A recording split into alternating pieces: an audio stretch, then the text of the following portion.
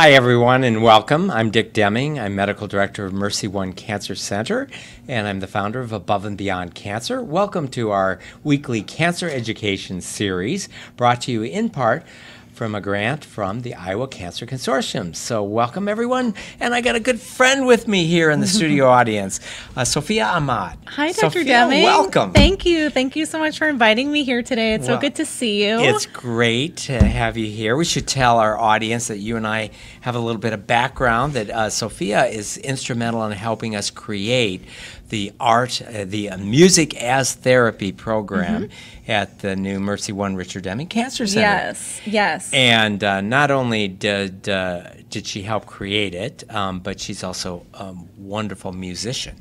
And Sophia grew up in Pennsylvania. Yes. And then got her undergrad degree in performance in piano, and her graduate degree also in the Eastman School of Music in Rochester, New York. That's right. Performing piano. So what was like your senior, well, you probably don't get a senior recital in college, or your equivalent to a senior recital in grad school? Like, what did you have to play? Like Rachmaninoff, or you probably didn't get to do variations of Twinkle, Twinkle, Little Star. No, although my 2-year-old son loves those variations of Twinkle, Twinkle, Little Star.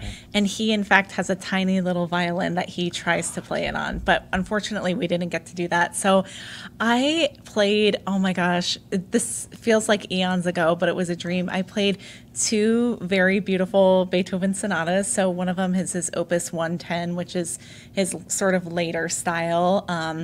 In that time period, he was going deaf, and so he was really exploring the capacities of the piano and the span and the range. So there's a lot where your hands are super far apart. He explored this musical technique called bebang, which is actually, it creates this gasping sound on the instrument, and it's accomplished through the piano's double escapement mechanism. So on the piano, a hammer releases and then it releases quickly again.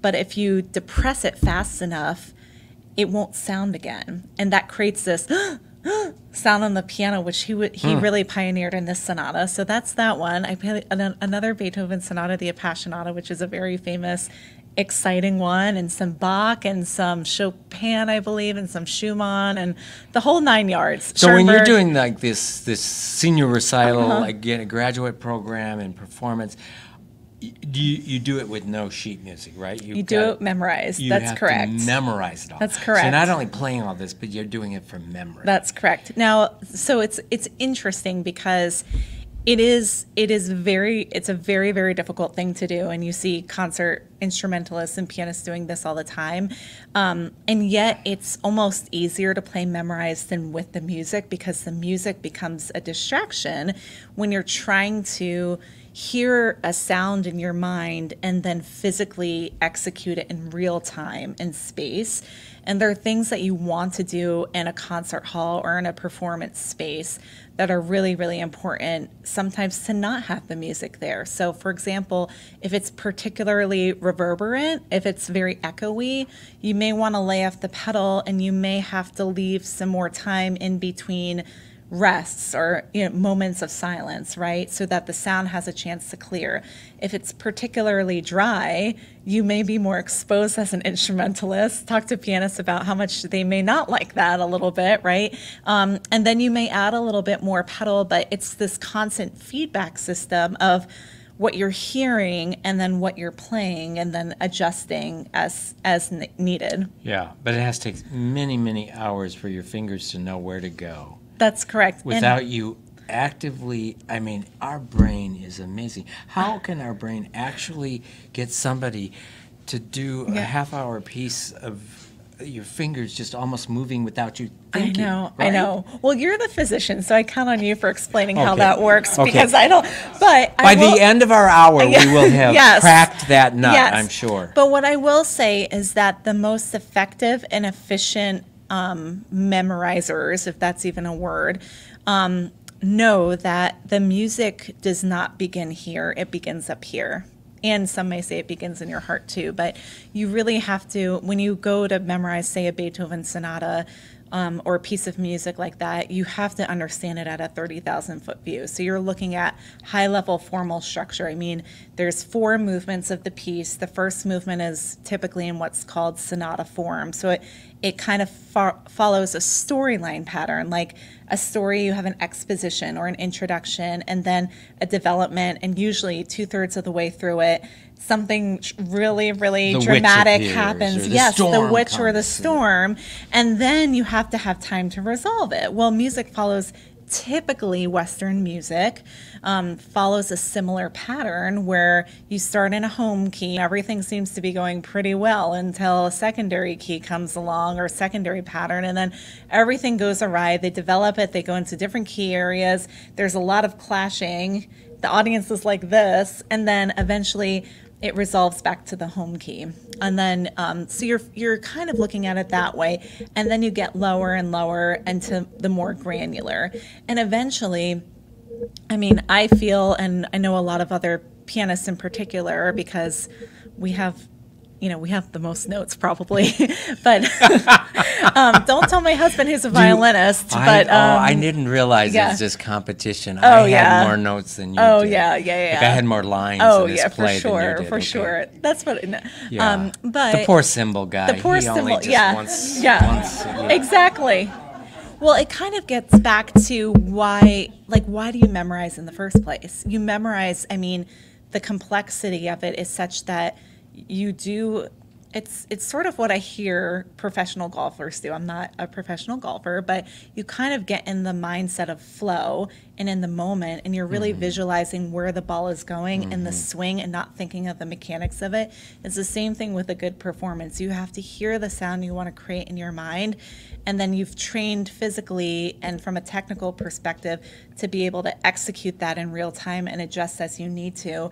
And if you try to go into the technical part of it, like, oh, I have to turn my thumb under, or I have to do this, it actually hurts you. Yeah, and such. So it's amazing how something that technically challenging and difficult, that those of us just listening can still appreciate what comes out without having to know what goes into it. Yes. Well, and that's the magic of good music making too. There are certain things that musicians know that will be compelling to listeners to feel like they're included in the performance experience. For example, research has shown that a steady beat helps people feel more connected to music, and you'll get responses like, oh, I like that piece better than something that's uneven, right?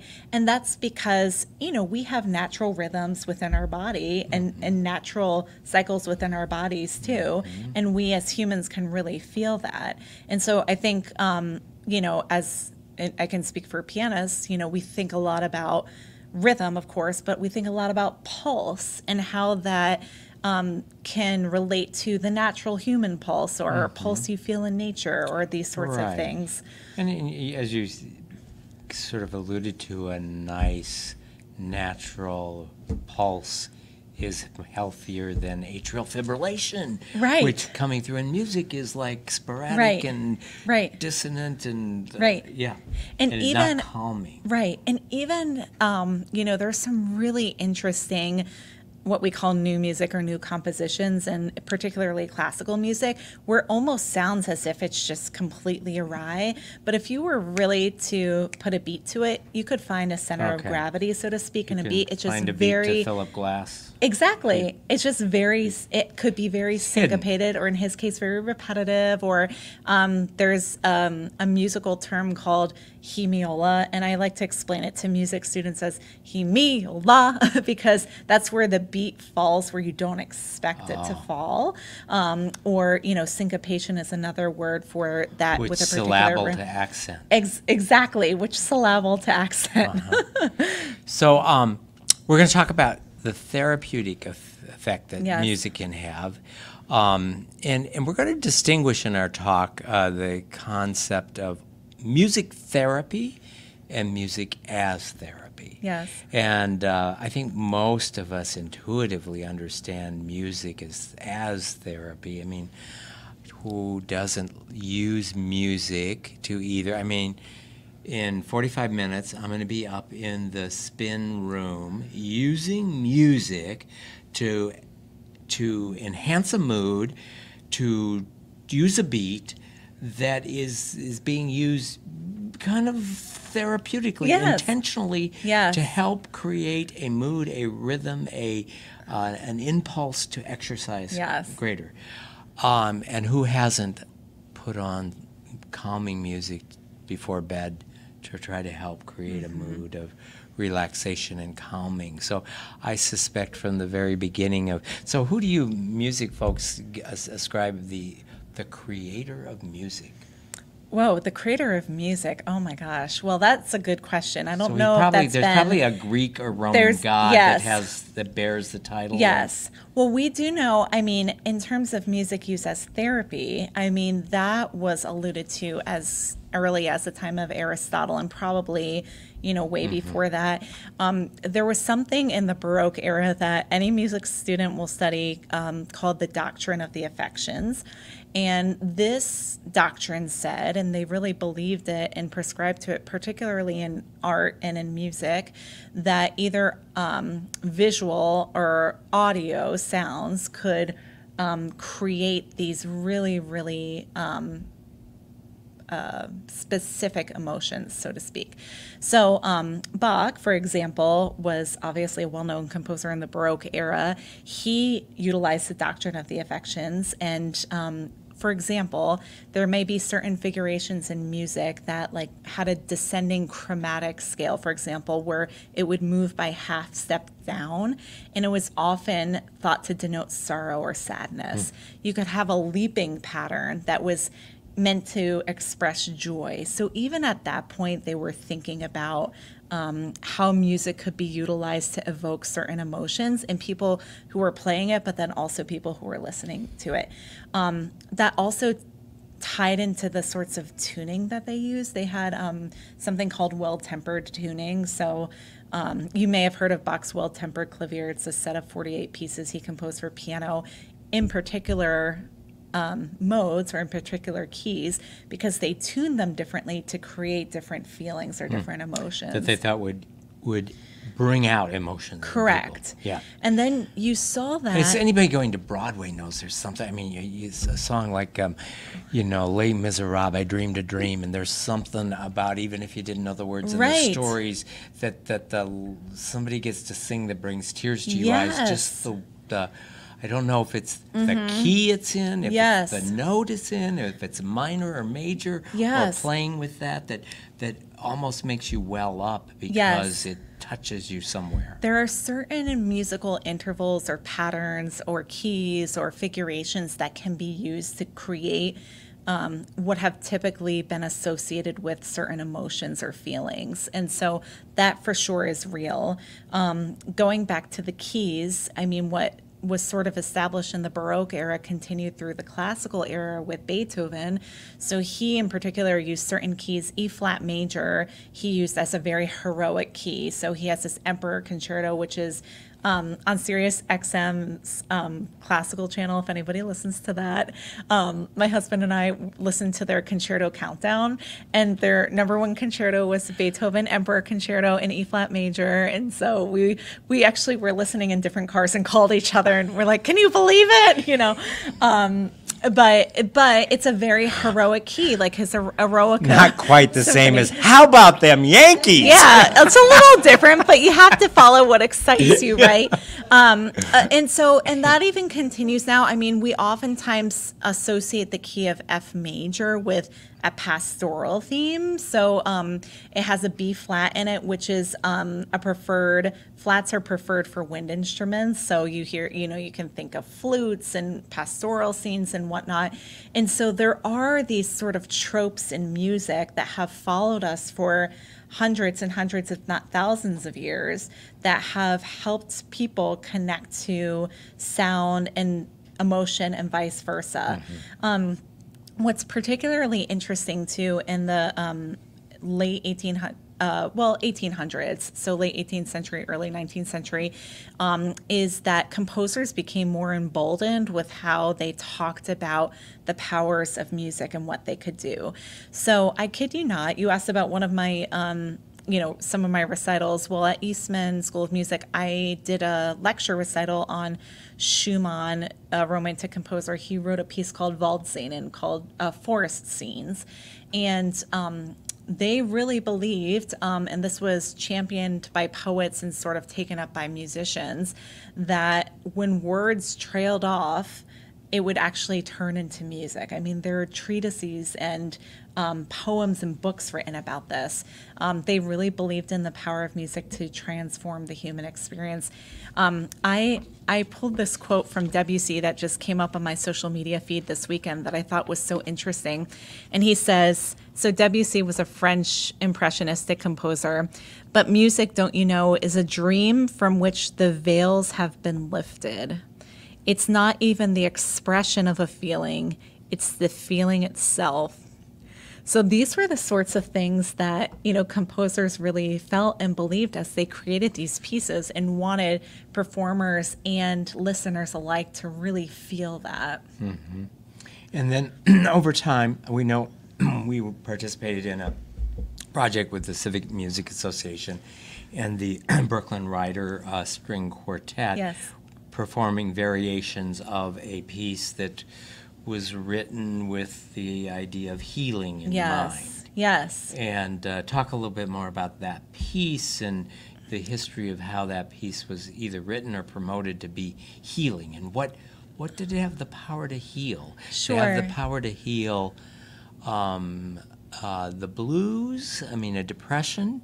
Did it have the power to heal syphilis? Sure. Did it have the power to heal tuberculosis? Yes. So we were very fortunate to be approached by Civic Music Association that was collaborating with several individuals and organizations in the community. So Mercy One, Richard Deming Cancer Center, John Stoddard Cancer Center came together for this project, as well as musicians and cancer survivors to explore music and to explore the healing modes of music with, as Dr. Deming said, this professional, wonderful string quartet, the Brooklyn Rider String Quartet. So that event actually opened with a really interesting panel discussion, which actually you could Google and rewatch that. It's really worth it. It's very, very compelling, in which we talked about the healing that can come from music.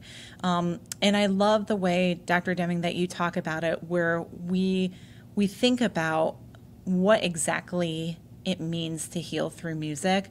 And you say always, we're not killing cancer cells through music, but we're improving our quality of life. We're improving our well-being.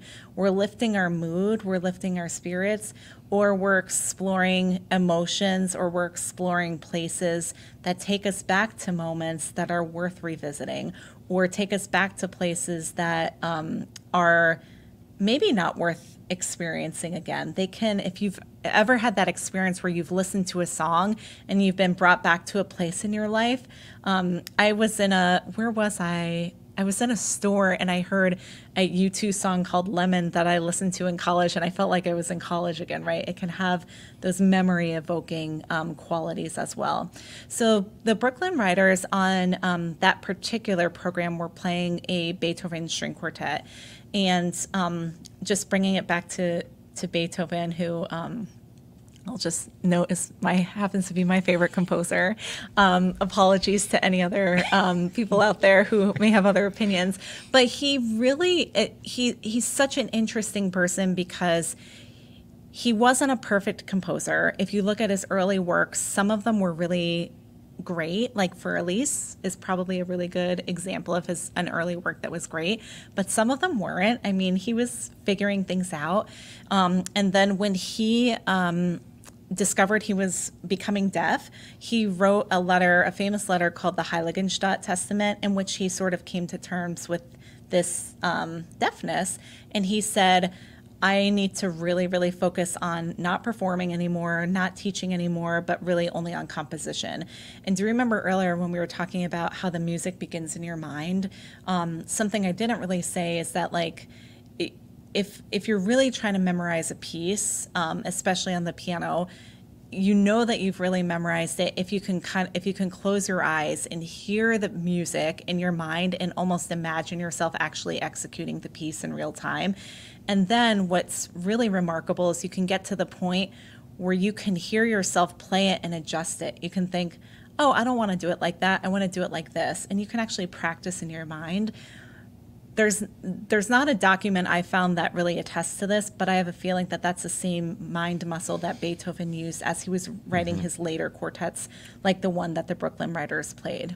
And then as he's writing, as he's deaf, he's hearing in his mind as he puts notations on a piece of paper. He definitely knows music. Yes. He's not one of these who just picks up guitar and plays things without reading Right, music. right. And by the time you're deaf, you know what that sounds like Right. if you make a quarter note on this place in the grid. Right. He's getting to the point where he can really hear the music in his mind. So also I should say in music, you say, you recognize this, the real magic of music, again, is to make it sound very effortless for the audience. And yet it's highly, highly structured and highly organized. And also, typically, classical music follows, I would say 80% to 90% of Western music follows in general what we call a 1-5-1 pattern. So remember, I was talking about the home key and then moving far away to a place, an unknown sonic land, and then moving back to this home area. That's a big formal structure that most every classical piece of music uses. Most every jazz piece uses. Definitely every single rock piece uses, which helps to provide a framework that you can hear things in your mind. So it wasn't so much as a guess for him, like, where do I go next? It's like he's like, okay, I've got to get back to this point. I can do this like 4 or 5 different ways. Which way am I going to do it? And he probably manipulated it in his mind. Back to the Brooklyn Writer and the Beethoven piece. So there's some history with this piece that was either written intentionally for healing or after being heard was understood as being healing. Can you tell us a little bit more about how that piece got associated with healing? I cannot remember the particulars of the quartet that they played, so I apologize. But what I can say is that in music, and actually this sort of ties into another collaboration we had with Civic Music, in composers' research and in musicologist research, there have been certain musical gestures that have been correlated with reduced stress. So perhaps reduced heart rate. For example, if the tempo or speed of a piece comes down, it has been correlated with a reduced heart rate or reduced stress or reduced anxiety.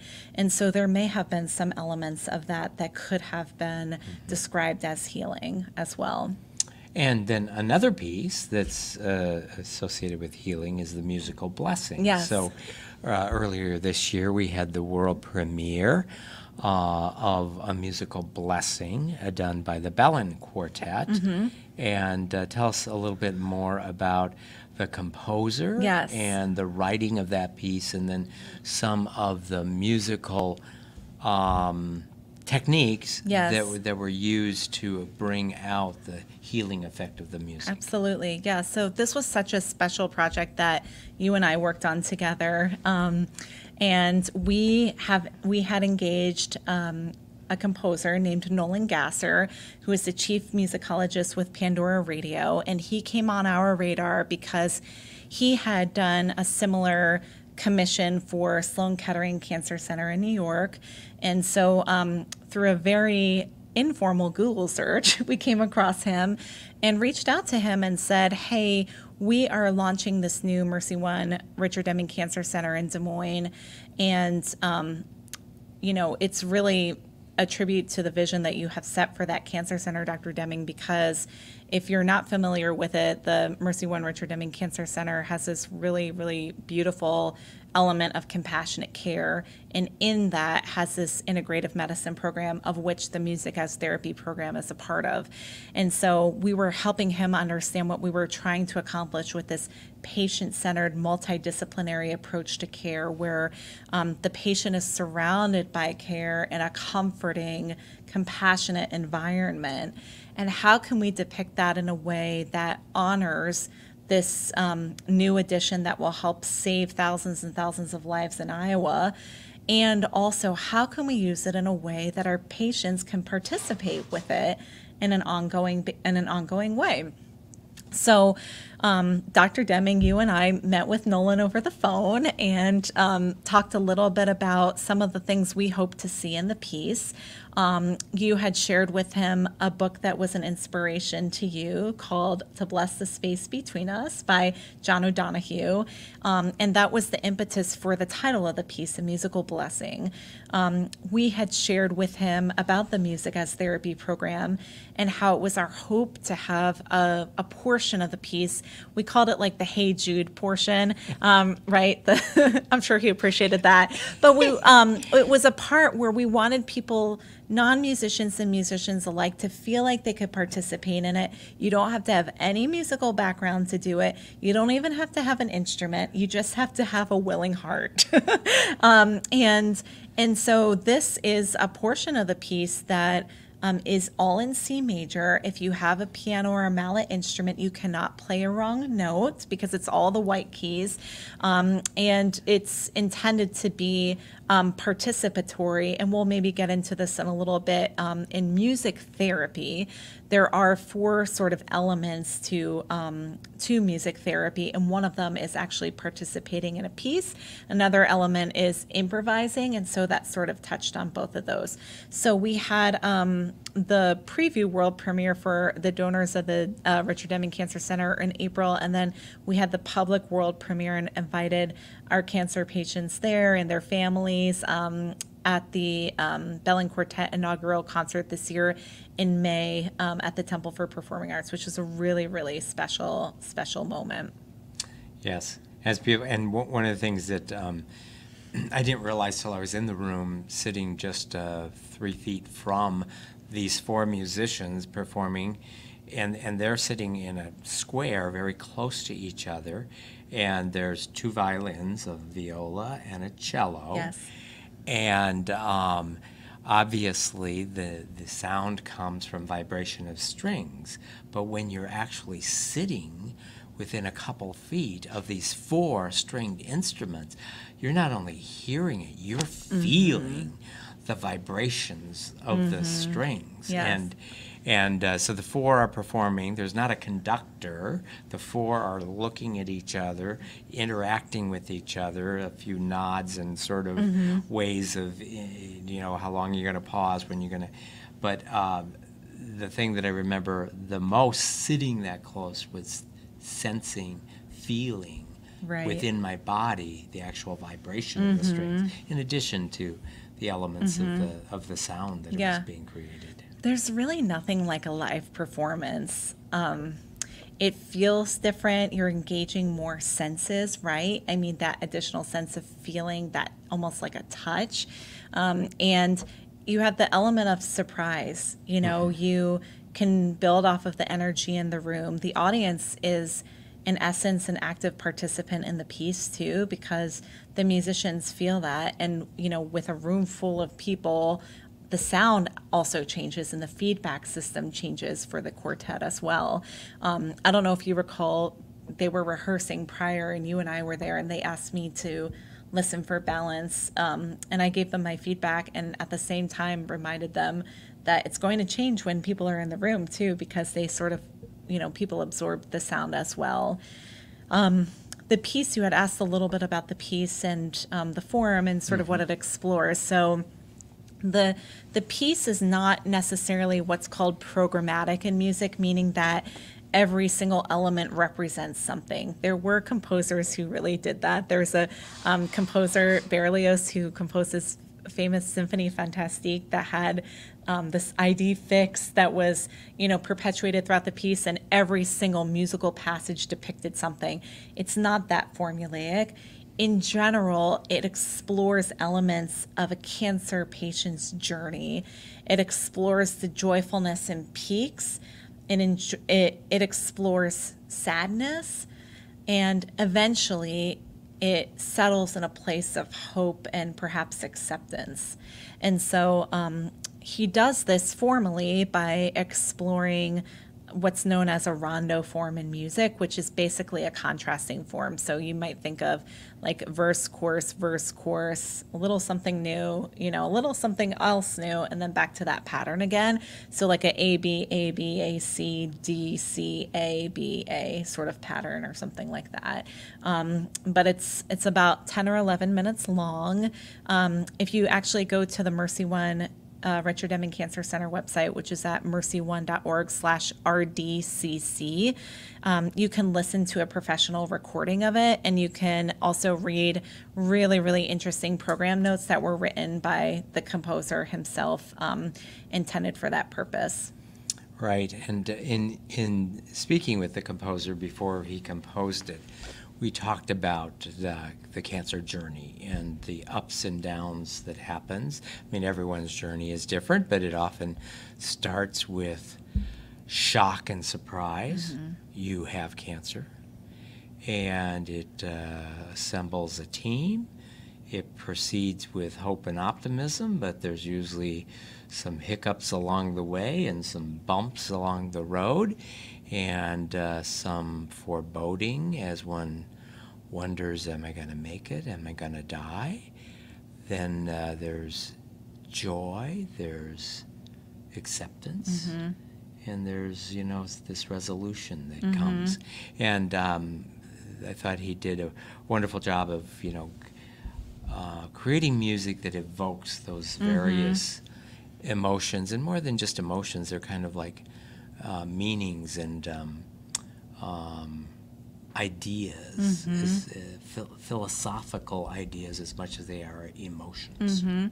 I think I can hear portions of it in my mind as you're talking about it, and I think about the first violin in the quartet has these figurations that almost sound like questions, that, when you ask a question, typically your voice goes up, and the violin does that, and then it sort of half resolves, and then it goes up again and sort of half resolves. And I think about that too with, uncertainty perhaps mm-hmm. in the journey, or questioning, why is this happening now to me at this time? How is this going to feel? There's some really complex emotions and experiences that music can explore that, there's that famous quote that Hans Christian Andersen, when words fail, music speaks, right? And you can really sense that, I think, in this musical blessing piece. Well, let's talk a little bit about the Music as Therapy programming that's already happened and what's planned to happen. So I know that you already had a gig with some ukulele players. Yes. So that was one of the first Music as Therapy. So Sophia is a professional musician, but she's not a music therapist. That's correct. Which is someone who is trained in counseling, basically psychotherapy, utilizing music along with professional counseling skills. And one doesn't have to be a music therapist to participate in music as therapy. Mm-hmm. So before we talk about music therapy, sure. Let's talk about music as therapy, and maybe just start by one of the little programs you put together for the Cancer Center. As music as therapy. Yes. So, and when Dr. Deming and Kylie Cooper, the director of integrative medicine, approached me and my organization about this, I wanted to really understand what we were trying to accomplish and what we were trying to do. And so we came up with a content document that helped understand what we're sort of rooting this in and what the programs would look like. And so at the heart, overarching the music as therapy programming at the Deming Cancer Center includes one-on-one music therapy counseling for patients at the Deming Cancer Center. It includes monthly programming, which we'll talk about in a moment here. And then it includes quarterly community-based programming in which we as a group go out into the community and experience music together. So what Dr. Deming was alluding to was a group ukulele class. It was our first monthly drop-in class. It was absolutely wonderful. As we're planning the music as therapy programming, we are including a music therapist to attend some of the classes and actually to plan some of the classes. And so, as Dr. Deming said, I'm not a music therapist, but I have enough music knowledge, and we're engaging music therapists to interact with these. So the first class, we had a woman named Natalie Steenson, who is a ukulele player and specializes in group ukulele instruction and is just a wonderful all-around educator. And she came with a rolling cart of ukuleles and brought them. We had several patients there, and we, myself included, got trained on how to play. This wasn't intended to be related necessarily to the cancer experience, but as a way to explore trying something new, as a way to maybe take the mind off of treatments, as a way to stretch the boundaries of what we can do. We had individuals there that are experiencing side effects from their treatment, perhaps fatigue or immobility in some places too. And so it was really inspiring to be able to see them in the moment try this and for us to be able to adapt to enable them to still have an enjoyable experience. We all played classics such as Shoe Fly Shoe together, Baba Black Sheep, if you've heard of that's another good one. Some really good. So they accomplished a lot in just an hour. Bubbles? We didn't do Tiny Bubbles, unfortunately. But we had, and now I'm trying to remember we got to some really interesting, more complicated songs too. But as I mentioned, ukulele is 4 strings. 4 strings. And does it have frets? It does. So you can, that helps you learn where to put your fingers. Yeah, well,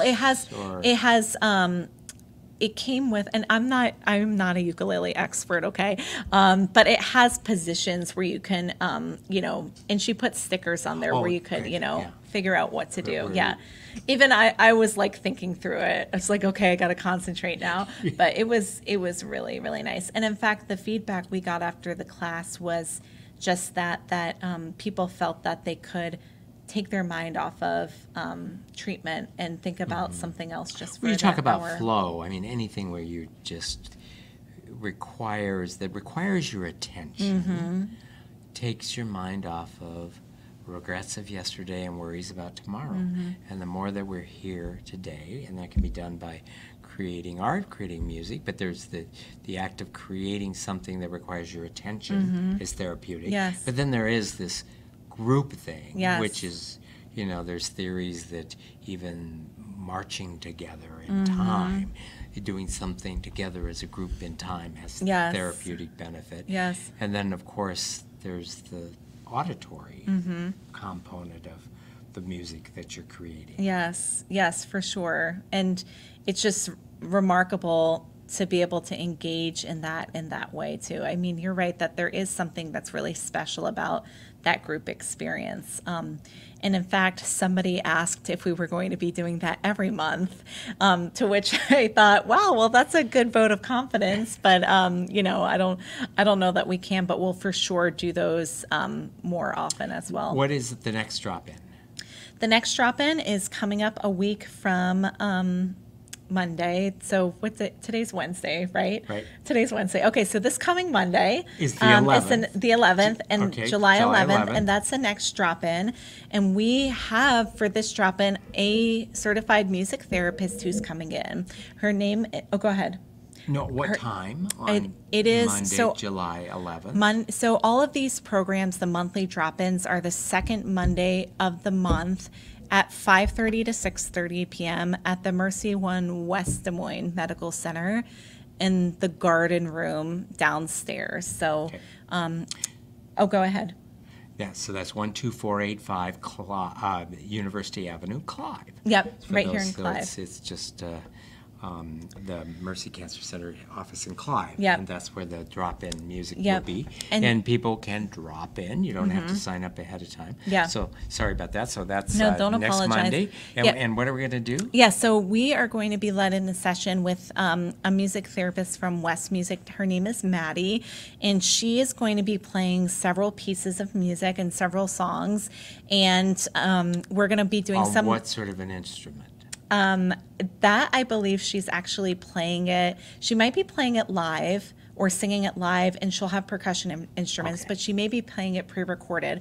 But we're going to do some lyric exploration Oh, okay. and listen to the lyrics of the song, and then participants will create their own personal mantra about healing or an experience, and then we'll put those personal mantras together and create a song. And then we'll actually play the song together with some percussion instruments. So we're going to do that all in an hour. Yeah. So So that, yeah, the focus, as you pointed out, the music itself, but the lyrics. I mean, some songs we remember because of the lyrics. You know? that's right. I've That's looked right. at life from both sides now. That's right. Climb Yes. every mountain. Yes, I mean, for where, sure. where the lyrics kind of bring you in and Mm-hmm. make you think. Absolutely. Absolutely. There's some real, I think, powerful things that can happen with that. So we're excited about that. Now in August, we're in for a real treat and the August one is the only one that will be actually held in the county conference room, which is just, 50 feet away maybe from the garden room in the same location at the West Des Moines Medical Center for the August meeting. And we will be joined by Nolan Gasser, who is the composer of A Musical Blessing. He'll be joining us via Zoom from California and walking us through the Musical Blessing piece and talking about it. We'll listen to the piece, and then we will have a music therapist there on site to walk us through the portion of the piece that we can actually participate in. So we'll have instruments there, we'll participate in that and explore that piece in that way, which will be really exciting. Great, great. And I just realized I want to correct something. I misunderstood where the event's going to be on 7-Eleven. It's not the Mercy Cancer Center, Clive. It's the Mercy Hospital. Yes. So so the address I gave is not correct. So it's at the Mercy Hospital that has a beautiful room with waterfall and a piano. Yes. Yes. So she Yes. doesn't have to bring a keyboard. Yeah. Yes, the beautiful piano. So that's at the Mercy Hospital, which is technically in West Des Moines, just on the south side of the university. Yes. And Yes. 59th and in West Des Moines. And we thought we would try that venue because for a few reasons. When you come in, as Dr. Deming said, you actually do walk by this beautiful grand waterfall that visually is very, very peaceful, but you also have the sound quality of the water trickling down and hitting the rocks and splashing the water that we felt sets a really nice tone for this. And then you have the grand piano there in the foyer, and then we're sort of set in a private area as well, which we just found was really nice. And we actually heard from one of the participants that she appreciated for that day coming to a place that was maybe not where she was receiving treatment. So that was interesting feedback. Great parking, easy parking, and Very accommodate. easy access. If you do come, you will need to bring a photo ID, and we'll wear masks throughout, and we would have masks on site there. And if you, as Dr. Deming said, you can drop in. However, if you want to register in advance, it just helps our presenters plan a little bit more. So you would just want to email Brittany, BRITTANY, Brittany at mobilemusiclessons.com. So mobile as in a mobile phone, MOBILE musiclessons.com, and she'll get you registered and signed up. So, and Mobile Music is Sophia's company, and invite you to tell us more about that company. And Sophia also is Vice President of Philanthropy at Wesley Life. Yes, yes. So, and that's a new position for her. Yes. So she's been involved with fundraising for many years, and many music organizations need to do fundraising Yes. in order to... Yes, they do. Yes. Well, it feels, and thank you for those kind words, Dr. Deming. I mean, it feels very full circle to do this. So I was full-time at Mercy One just up until Friday and just treasured my time there so much. Moving to Wesley Life and this they're creating a new foundation that I have the privilege of leading, seemed like a natural progression into, a health and wellness space from Mercy One. And of course, with my music background, to be able to be a part of this is such a privilege, and sort of bringing the two together to really see your vision through this Music as Therapy program and how it will help cancer patients and really help unite our community, I think, through music.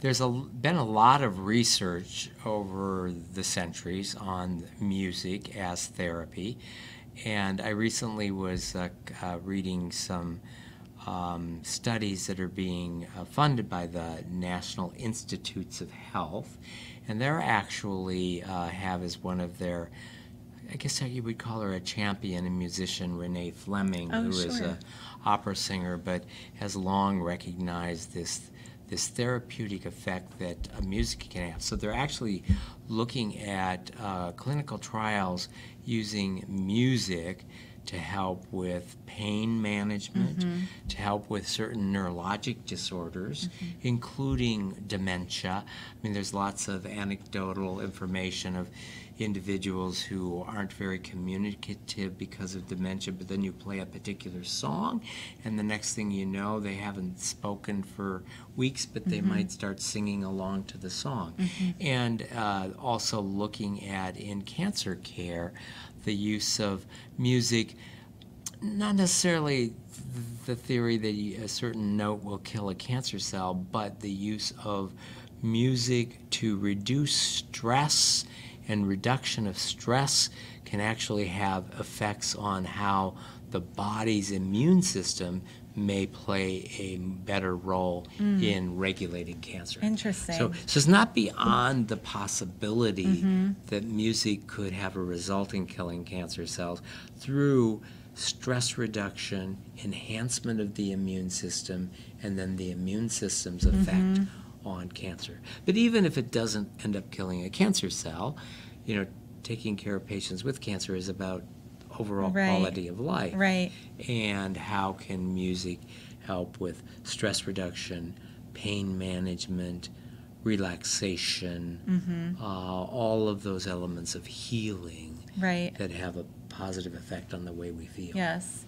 Thank you for sharing that. I think also, it's important to mention too, you hear sometimes about the positive benefits of playing an instrument, right? That it may help improve connections between the hemispheres of the brain and help improve executive functions and whatnot. Some of the things that we're talking about here with, reduction in stress and whatnot, the studies, at least that I have seen, are not necessarily by playing an instrument. Like, you can play an instrument as part of music therapy, right? We talk about that with the recreation aspect of music therapy, but there's also the receptive aspect of music therapy, which is just listening and experiencing the music. And these healing elements have been correlated or associated with even that receptive portion, which is really fantastic as well. Yes, reducing blood pressure, even studies looking at blood tests of immune function or the stress hormones, and how we can change physiologically based on blood tests and measurements of our physiology by listening to music. It's just remarkable. It's remarkable. Let's talk a little bit about music therapy because, Sure. as you mentioned, you're not a music therapist, you're a musician, and we can gain a lot of healing from just participating. But talk a bit about the profession of a music therapist Yes. and how that's different from music as therapy. Sure, sure. So I'll just say this too, in the Des Moines, Central Iowa area, and in Iowa, we are very fortunate to have certified music therapists here. We, through our program, have engaged West Music that has a nice roster of music therapists who have some flexibility that can come and again do one-on-one therapy sessions with our cancer patients at the cancer center, who can participate and lead these classes, and who we actually can engage to have on site when a professional musician who may not be a music therapist is leading a class that may conjure up emotions that may require a music therapist to be there to help counsel an individual. And so a music therapist, as you alluded to earlier, goes through a set of trainings and certifications to become a certified music therapist. And so they oftentimes have an appreciation for music. They oftentimes have had professional music training, and then they have a desire to serve others or to give back or to work in a health and wellness area or field, and they go through programs and certifications to become a music therapist. So there are several of these programs throughout the country, and we're fortunate to have several of them here in Iowa who have gone through that training in particular. And so that interaction between our musicians, myself and Brittany, our mobile music lessons managing director, as the administrators of this, and the musical therapist, that's very, very important so that the patient and the participant has a very well-rounded experience when they come in, and it feels effortless for them, and it feels like they've gained something or have had a positive experience afterwards. So we're going to bring it to a close, and what we're going to do is we're each going to share some music. We're not necessarily performing. We'll just say what it is. Okay. So what would you want to get pumped up? You just something that will get you feeling energetic and happy. What's on your playlist? Oh gosh. Well, and I do not just listen to classical music. I'll just say that. So I listen to a huge array of music, but I really like Kygo, if you've ever heard of him. He's a Norwegian DJ, and I would recommend a lot of his music for that. Okay. I believe he's Norwegian, but yeah. And producer. He's actually classically trained though. Okay. So yeah. How about you?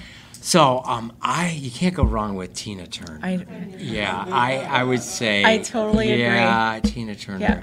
Do you remember? You're the best. You're simply the best. Yes, that's You're right. better than all the rest. Yeah. You're better than Yes. anyone. Wait, sorry. We had asked Nolan to consider incorporating some Tina Turner Okay. elements in a musical blessing. Unfortunately, we did not see those in the piece, which, who knows, maybe in another iteration, but. Yeah. So that gets me going. And so you can listen to my entire playlist by coming and joining me for spin class. I would love that. Okay, I would love that. we'll do yeah. that.